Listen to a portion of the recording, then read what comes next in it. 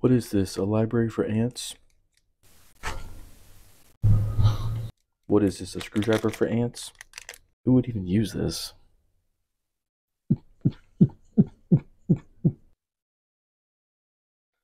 Who would use this? I would use this. It is a little ridiculous, so it's kind of tiny.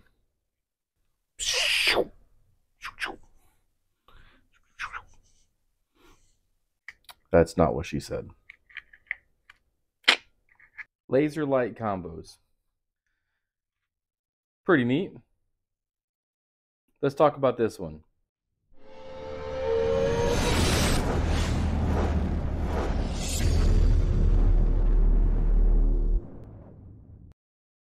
What's up, everybody? Welcome back to the channel, and this week we are talking about a piece of gear that might improve your shooting experience, or just maybe something you're looking for to just have for administrative purposes, or if you do things at night. And that is a pistol mounted flashlight. Now this is something that was sent to me, so full disclosure, I'm not being paid for this. This was just sent to me by the company CVLife. They reached out to me, they saw my videos and thought I would do a great job at reviewing their product. This is my initial review on this product. I haven't had a chance to get out to the range and actually shoot it yet, or shoot with it on the gun, because this doesn't shoot, unless you're talking about some sick ass lasers. I wish when you activate the laser, it would lightsaber so bad. And I think there's going to be a future state where we have lightsaber style bayonets. Hit the thumbs up if you're up for that. Sign me up for sure when that comes out, because that sounds really, really cool. Anyway, so this is a laser light combo flashlight from CVLife. It is made in China. They are one of those companies that has an Amazon store and a website, and I figured I'd just give it a try. I don't have one like this, so figured why not? Let's take a look at it, see what you get when you get one of these, talk about the features, what it comes with, and why it might be worth your time and money. So let's jump into it. To give you some context of my background with flashlights, I've only ran 2 lights ever on my pistols. One is the Inforce APLC, which has been discontinued, and that was when I ran a Polymer 80, my very first firearm. The second is what I have now, the Streamlight TLR 7X. This is on my smaller guns.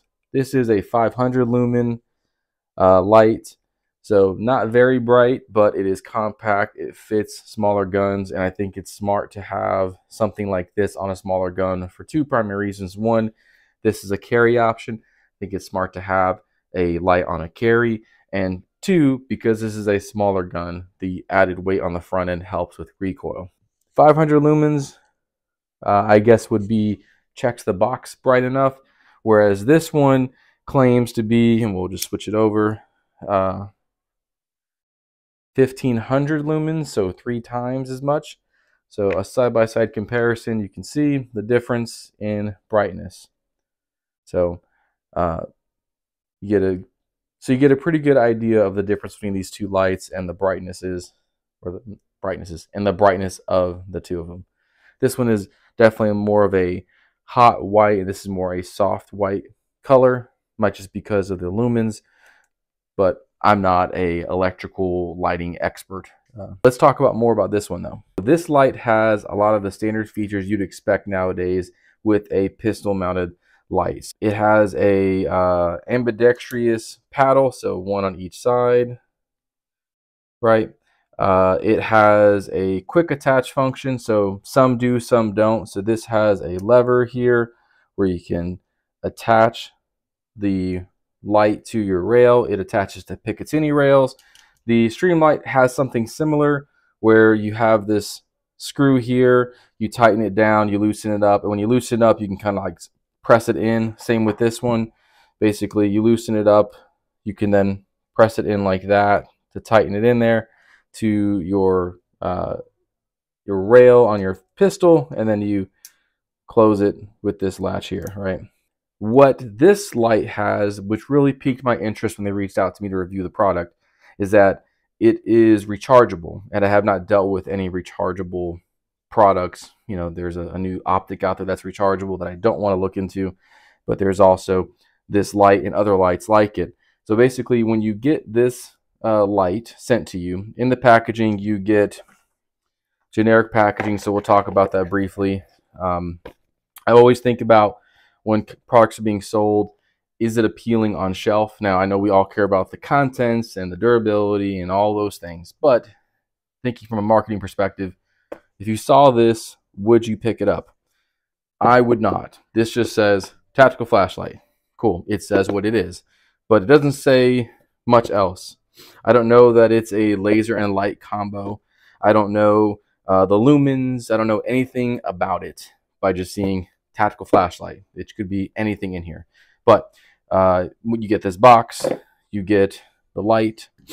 You get this goodie bag with these tiny tools. This is a flathead that you can use to tighten the screw down here when you want to tighten it down once you've affixed your light to your frame. And then it's got this small Allen key, which is used to adjust on the back end the actual laser, so you can help it align with your barrel and your optic and all that. So it's centered and, you know, left to right, up, down, all that. So you have two tools there. And again, tools like this are cheaply made. You get no leverage behind them. Not that you need a lot of leverage with this, but it's humorous to me. It looks like it belongs for a school of ants. The last thing you get is this cable, which is USB that connects to a charging source, so a brick, an outlet, what have you. And this magnetic end here, which connects to the bottom of the light. It's already starting to grab it. You can see it there. And that's how you charge the light. So it's got a rechargeable battery on the inside and does like an indirect contact point, right? So with the rechargeable functionality they claim on their website, it takes about an hour and a half to get a full charge. I don't know if that's on completely dead battery. I didn't get to that point. I just wanted to test out the functionality, make sure it works, and works just fine. So again, you know, check in the right direction. What they claim does work. It does recharge. Now, how bright is the light? 1500 lumens. I don't have any scientific tools to test that, but I did go out in my neighborhood just from my front door of my house and shine the light, shine the laser, just to see what it looked and felt like in hand. So I kind of use it as an administrative light. I wasn't waving a gun around and, you know, muzzling people out there. But I will say I was pleasantly impressed with the distance in which this thing shines. I mean, it'll get out there. It'll definitely blind your threat for sure. And I think that's the point, is that this is a, as I say, tactical flashlight. So puts you at an advantage when you use it. And they also have a ton of warnings on this box about not flashing a light in someone's eye or the laser in someone's eye. And of course, you know, if it's a threat, you're gonna want to do that anyway. I tested out multiple functions. You'll see in the footage here about the brightness, the laser and the light combo, how quick and easy it is to pick up the laser with the light. I do think, depending on your environment and setting, the laser light combo kind of is pointless because the light itself is so bright, it kind of blows out the laser. But overall, I think, you know, pretty decent for what they offer. Another feature that they have here is an adjustable mounting piece here. So in the middle here, you can adjust this little component right here. Up and down it goes, and you can use that to adjust where you want to attach to your firearm. So if I wanted to attach it on the echelon here, or if I wanted to leave it where it's at but put it on the front rail, I could, and not have to adjust the depth of the gun, or I'm sorry, the depth of the light on the gun. If I push it, you know, here, it all applies. I'm not sure how stable this mounting is because it's pretty flimsy, just moving around, and when I put it in the rail, it'll move. So that'll be a future test, and so we're going to go ahead and put this on. Oops, see, there we go. We went ahead and closed the lever. It's on there pretty snug. A little bit of wobble. I think the next thing I'd have to do is get some range time behind it, practice manipulating it, and then seeing how long it lasts with recoil. You know, if this screw works, if this latching arm, I mean, it's on there pretty snug. I'll say that right now. I latched it down pretty easily, and it feels really tight, but I'm curious with recoil how well it does. The other thing that I wanted to make sure I point out is how you can manipulate the different functions of the light. So on the very bottom of the light, so if this is the top of the light, on the bottom you have these controls here that you can select, and they indicate laser, laser light, and light only. So you got your light,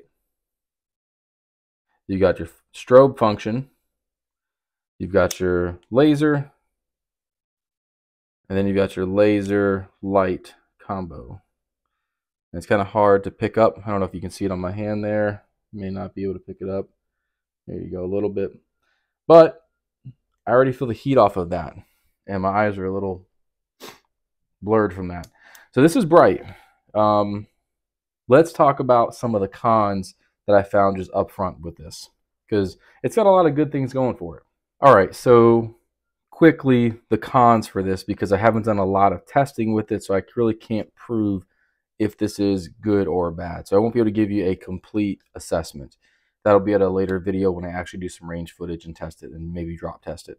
But I do know a lot of flashlights have a lot of different warnings on them. And I also know, as a cell phone user that has a flashlight on it, they mentioned don't have the light on too long and don't have it on a surface for too long. So you can see I was very concerned how long I could do this, and I'm not going to do it for too long because I don't want to cause a fire in my home and on the video. But I do have concerns about the amount of heat that this thing gives off, because I just did that for a few seconds and this box already has heat on it. The same would go with the laser. Again, I got the laser going here. I'm concerned and curious how long that would be on before I have an incident. So I'm not sure. I'm not sure about the regulation on this stuff. Yeah, that's hot too. The front end of the light feels hot. I think that's standard for a lot of different lights. In the comments, if you have experience with lights, let me know.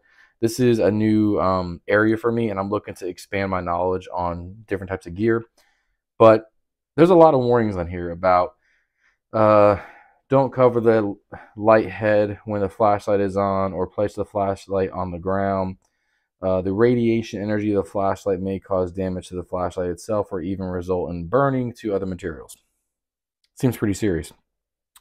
Do not leave the light in any type of fabric, bag, or fusible plastic container since the high temperature. So what does that mean? Because if I'm transporting, it's got to be inside of something. I'm guessing theoretically it would just be don't do that when it's on. I'm not sure. Again, there's not a whole lot of information on this. There's a lot of stuff on the website on Amazon, and I'll just mention briefly. They've got over 200 and something reviews, and it's got a 4.5 star out of 5 rating in the positive on Amazon. So take a look at the Amazon reviews. There's a lot of people that have some feedback for it, and it seems to be pretty positive. Speaking of Amazon, let's talk about price. This light, laser light combo, is less than $60. With that price point on Amazon, you kind of get an idea of the level of quality you're getting with this. I haven't drop tested this yet. They say they've done 1.5 meters, so what is that? 5 feet or so? I don't know, my math is not good. So 1.5 meters drop test. To me, that seems okay, but I don't feel like that's substantial, especially considering if you're going to have it on an outside the waistband rig, or if it's in a bag or something and it falls out. Hopefully you have a good retention holster, but if you did bang it into something by walking around, you'd want to know if it's going to last. But again, would you consider this duty grade given the materials, given the limited information you have, and the price point? Price doesn't always mean bad quality when it's lower price, and doesn't mean high quality when it's higher price, but something to think about. I would definitely want to put more time behind it to give it a true assessment. But I think, less than $60 is okay to try something. And the other thing you can always do is, if you don't like it, if you get it through Amazon, you can submit a return, and Amazon has a return policy that should work no problem. So there's a lot of good things with this light, right? I think the only other con I can think of right now is holster compatibility. This is not an industry known brand and commonly used light. So a lot of your major holster manufacturers probably won't have a light or have a holster compatible with this light. You know, you've got your stream lights, your O lights. I'm sure there are a few others that are out there that are pretty common, right? There's like, I think there's like a half dozen pretty common light options. You got Cloud Defensive as well. I know we like shooting those guys, talk about them all the time, and Brownells sells them, so I might check them out in the near future. So there isn't even a like model or like type for this. I just know that this is the 1500 lumen laser light combo, right? So I think that the first thing I would tell CVLife is give it a name. Name your products. I feel like that makes sense across the board, even if it's just like the cars now that are like Q5 or, you know, M3 or X2. Give it a name so that people know if they like it, where to get it. I think the other thing that I have a concern about is rechargeable batteries. I see the pros is that you just put on a charger and you're good to go. The con is that not all of my optics and lights use rechargeable batteries, and I like to have things streamlined. So if I could get a bunch of the same batteries for my accessories, that would be great, and I can streamline my efforts. This being a rechargeable type of battery doesn't lend itself for me to be an early adopter. Now, this might be just the first step for many other companies to do rechargeable batteries, whether it's optics or lights, or you know, you got Cloud Defensive with dual fuel, which it runs off of 2 different battery types, so they can help conserve power and, you know, utilize the batteries to their best abilities to be more efficient. So that's another concern of mine. So holster compatibility and you know, ability to use a holster. I don't have one that works for this. This looks like an X300 pretty much, but it's got some differences, so it won't fit an X300 holster. I tried one out the other day. And then lifespan of battery. I've got a concern there. Take that for what you will, you know, with a grain of salt or pinch of sugar, or whatever you want to take it with. Whiskey, I don't care. But those are my first concerns, is that I don't know what it's called. I don't know how long the battery is going to last long-term health-wise, and I can't put it in a holster unless I send it off to someone and get a custom one made. So those are the first, you know, concerns I might have. So that concludes this week's video. I hope you enjoyed it and, you know, learned something from me and have some new perspective on lights, laser lights, and all that. This is one of those areas that is new to me, so I don't have a lot of experience where I can talk about recommendations for. So in the comment section down below is where you all be really helpful for me. Let me know, have you used this before? If you have, tell me your experience. If you have other light recommendations that you highly endorse, please let me know what they are and drop in the comment section and tell me why. Don't just say, I like this one. Why do you like it? Where did you get it? What have you used it for? What's your application? I will say openly, I am looking to get a light for my AR because it's running good now. Now I want to, you know, add more accessories to it to make it more complete. So I want to get a light and a pressure pad for it and make sure that it's usable not just in the day but at night, and some more things like that. So in the comments, help me out, guys. What do you think? Is it a cop? Is it a drop? Is it a win? Is it a lose? And what do you like to run for lights and lasers? Are laser lights even necessary? I don't know. I still wish this was a lightsaber. If you want to see more videos from me, consider subscribing. We're at over 2,500 subscribers at the time of posting this video. And man, it's been crazy. We've just been growing, seems like daily. Thank you all for joining me this week, and I'll see you on the next one. Peace.